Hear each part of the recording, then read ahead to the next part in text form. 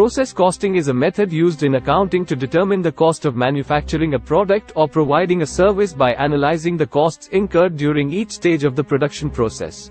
This method is typically used in industries that produce homogeneous products through a series of standardized steps, such as chemical manufacturing, food processing, and oil refining. In process costing, the total cost of producing a batch of products is divided by the number of units produced to determine the cost per unit.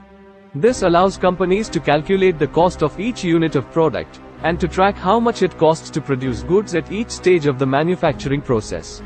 Process costing involves the following steps. 1. Identifying the different stages of production and the costs incurred at each stage. 2. Determining the total cost of production for a given period, including the cost of materials, labor, and overhead. 3. Dividing the total cost of production by the number of units produced to determine the cost per unit. 4. Using this information to evaluate the efficiency of each stage of production, and to make decisions about pricing and product offerings. Process costing is a valuable tool for companies that need to accurately track their costs and manage their production processes. By analyzing costs at each stage of production, companies can identify areas where they can improve efficiency and reduce waste, and make strategic decisions about how to allocate resources. In process costing, normal loss, abnormal loss, and abnormal gain are terms used to describe the loss or gain of materials or products that occur during the production process. Normal loss. Normal loss is the expected loss of materials or products that occurs during the production process.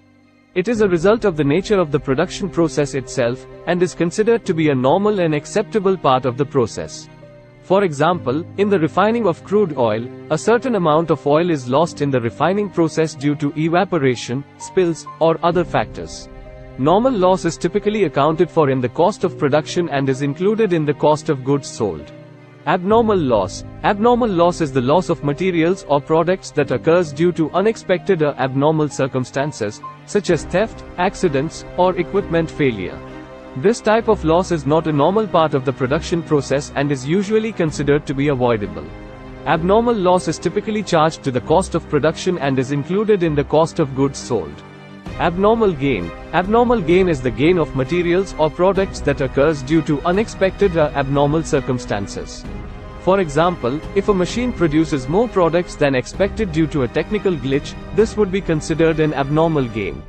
Abnormal gain is typically credited to the cost of production and is included in the cost of goods sold. It is important for companies to account for normal and abnormal loss and gain in order to accurately calculate the cost of production and determine the profitability of their products. This information can help companies make decisions about how to optimize their production processes, minimize waste, and improve efficiency.